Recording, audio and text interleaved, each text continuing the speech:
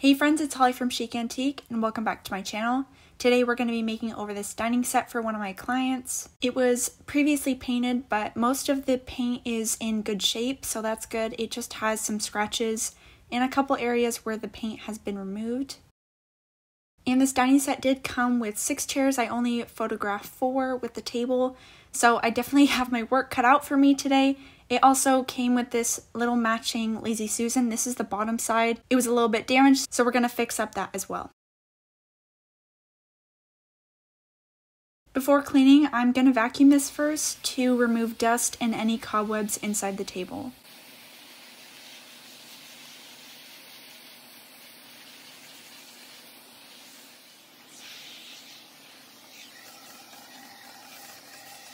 Now on the bottom of the table, there were these little plastic feet that had been painted, and I don't recommend painting these, so I'm actually peeling off the previous paint. You can see it didn't adhere properly because it's plastic, and these don't need to be painted anyway.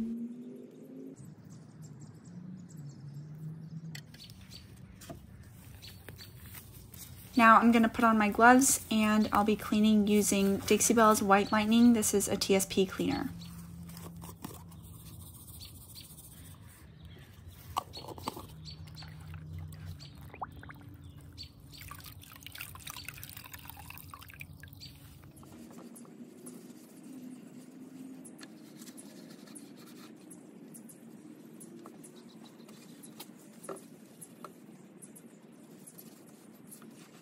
All of these pieces were a lot dirtier than they look, so I'm using a separate bucket to rinse out my rag, rinse out the dirt, and then I have my TSP in a separate bucket. This keeps my TSP from getting dirty too fast and makes it last longer.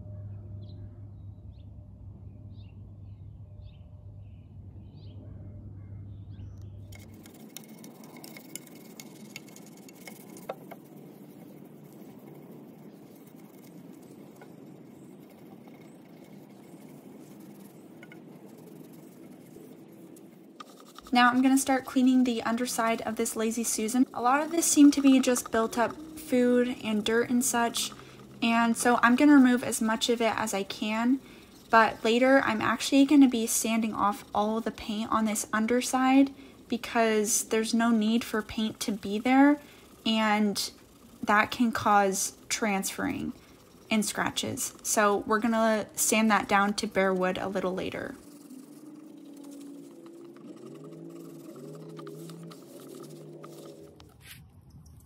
And on the right is my dirty water and the left is my TSP. Now I'm going to rinse off that TSP cleaner so we don't have any residue, so I'll be doing that with clean, clear water. After letting everything dry really thoroughly, I'm going to come back and start sanding. I'm going to be using 120 grit on the seats just to smooth out any scratches. Then I'm going to vacuum up that dust and come back with 220 grit to smooth it out.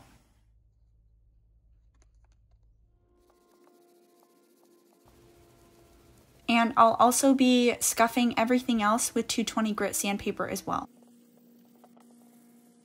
The sanding is going to help remove any small scratches, but it's also going to help my paint adhere really well to the surface because this previous green paint did have a somewhat satin finish, so it did have a sheen on it.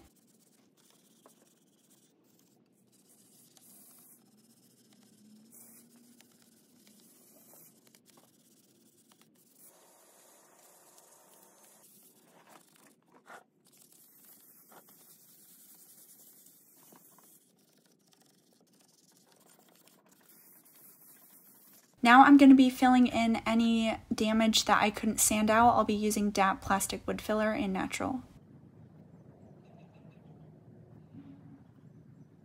And I did the same process on every single piece of this dining set, so I'm going to show you the process on the tabletop too.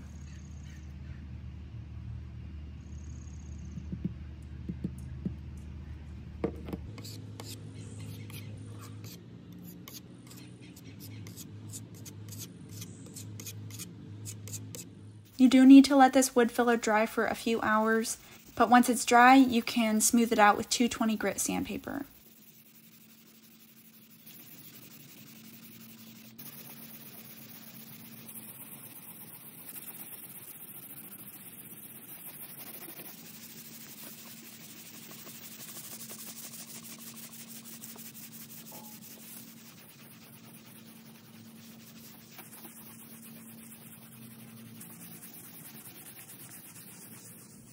Before painting, I do need to remove all that sanding dust, so I'll be doing that with a tack cloth.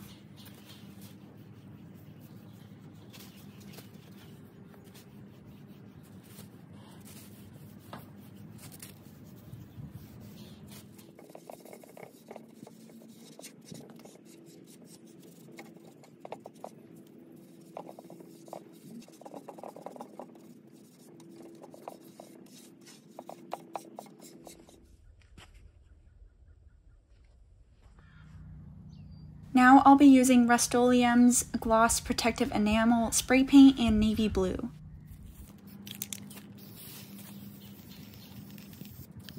With flat surfaces like this, I like to do really thin coats. So this may look sloppy, but I did about 6 coats of paint to get really even coverage, and it also prevents the paint from cracking, because when you're working on a flat surface like this, the paint isn't able to drip.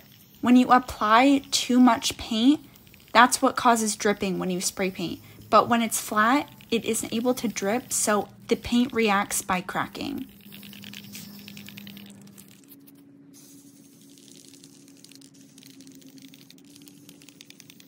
For chairs, I like to do the bottoms first, so I laid these down and sprayed the legs and the bottom side first.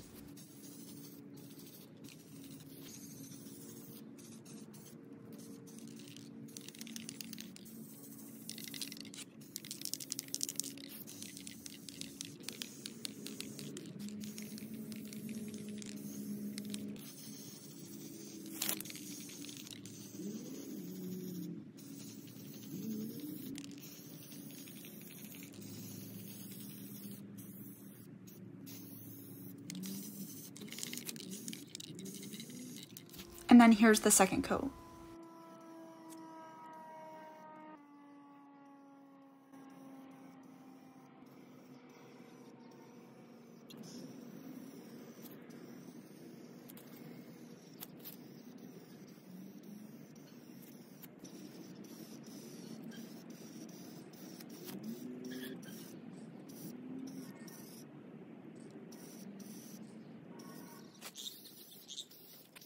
For the base of the table, I did the same thing as I did with the chairs. I flip it over upside down so I can paint the bottom side and the legs a little bit easier, and then I'll flip it over.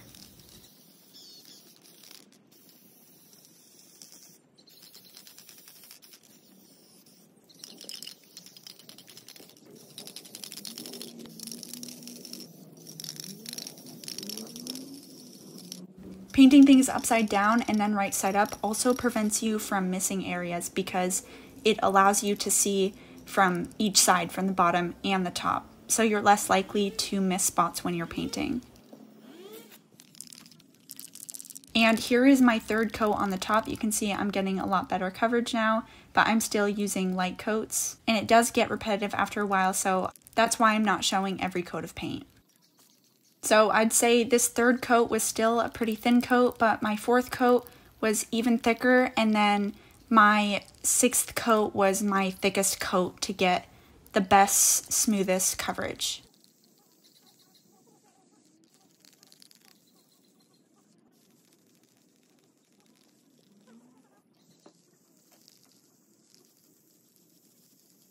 After letting the paint dry on the bottoms of the chairs, I flipped them over and now I'm painting the tops.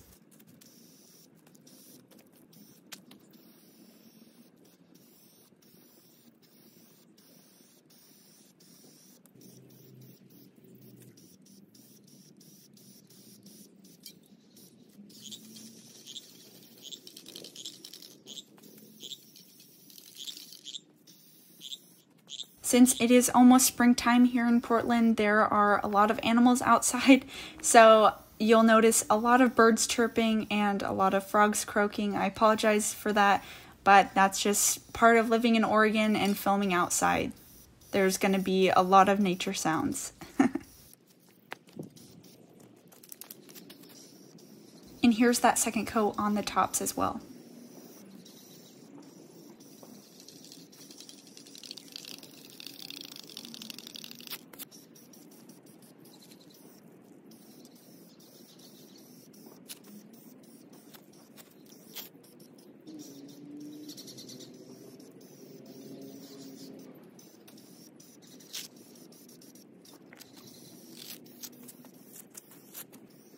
I did a similar makeover last year, spray painting a dining set, so if you like this makeover, make sure to check out that video as well.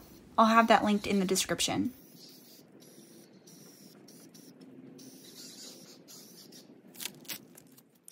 And then I flipped over the base of the table and spraying all the areas that I missed when it was flipped over.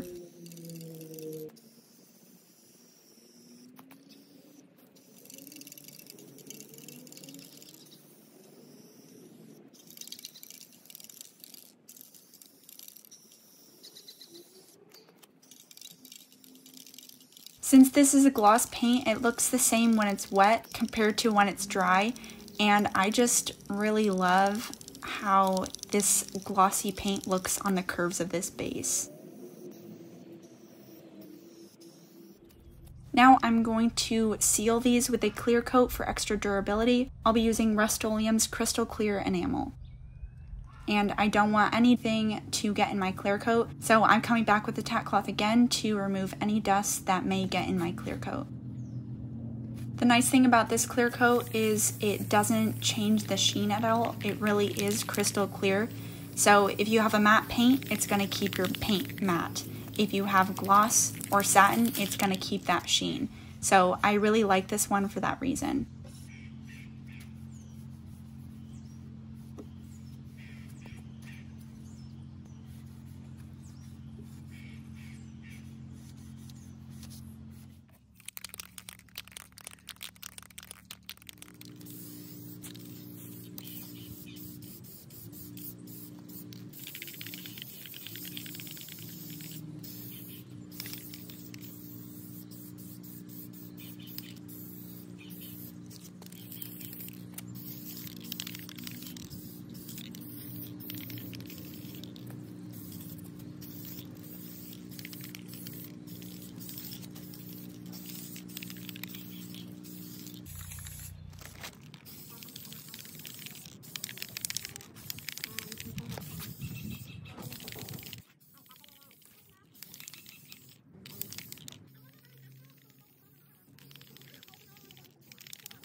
And here is the Lazy Susan. Look how pretty that sheen is.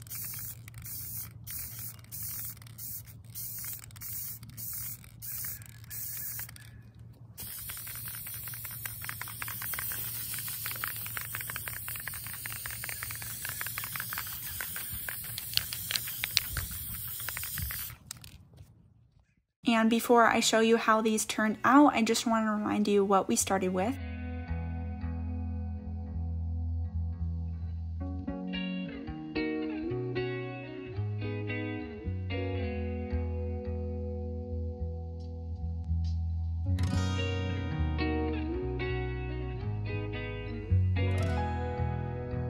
And here's how everything looks now.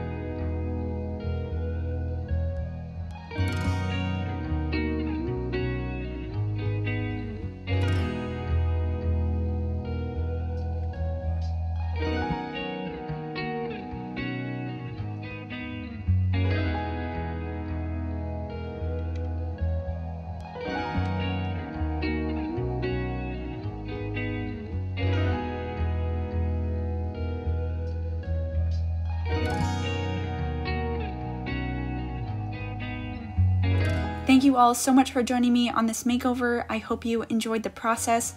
I seriously cannot get over the sheen and the color of this. It's just so vibrant, so glossy, and so chic in my opinion. It's so much more pretty than what we started out with. I really love how it turned out. If you like this style of content, make sure to subscribe to my channel and hit the bell. That way you're notified every time I upload. And before you leave, I would love it if you would check out some of my other videos. I'll have my most recent upload in the eye above, as well as down below in the description.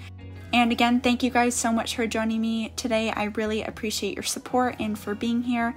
And I'll see you guys next time. Bye.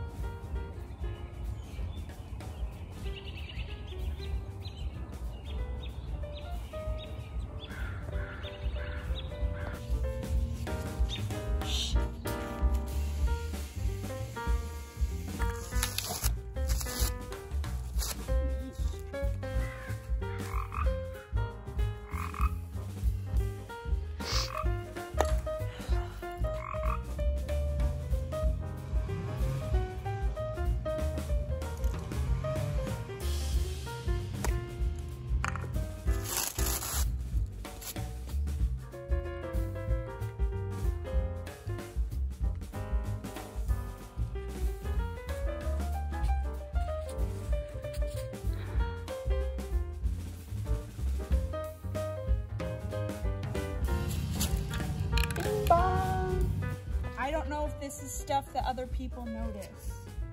Do people notice that, or is that just me thing? Like, I literally searched for hours on Rustoleum to find an actual cure time, and I don't have it.